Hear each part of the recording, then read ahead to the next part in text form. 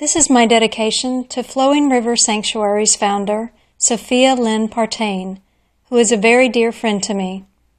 In life, it is a blessing when we can call a select few true friends. Lynn has always been and is a true friend. I have known her since we met in elementary school over 30 years ago in Lake Wells. I still remember quite clearly one particular afternoon in school when Lynn came over to sit with me during lunch. I could not tell you what we had for lunch that day, but I can definitely tell you the message that Lynn shared with me. That message was simply the message of hope and of God's love for us. Lynn had opened her Bible and shared with me many scriptures, but John 3:16 stood out.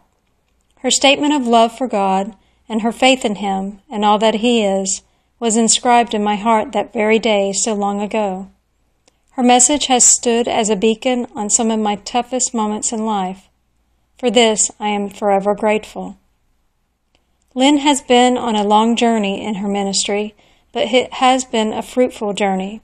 She remains steadfast in His Word and would never ever consider leaving the Lord's work. She has a special spirit that reaches out to others in love and kindness, a mirror of Christ-like devotion and dedication. Lynn, all those years ago you helped lead me to Christ and to truly know Him. You have a uniqueness in preaching and sharing with others. Your love of people, love of preaching, love of witnessing, and most of all, your love of God is your testimony. It is strong and is a blessing to all who meet and know you. I am blessed to call you my friend. Congratulations on your first 10 years in the ministry, and I know that God will bless you and Flowing River Sanctuary with many more years to come.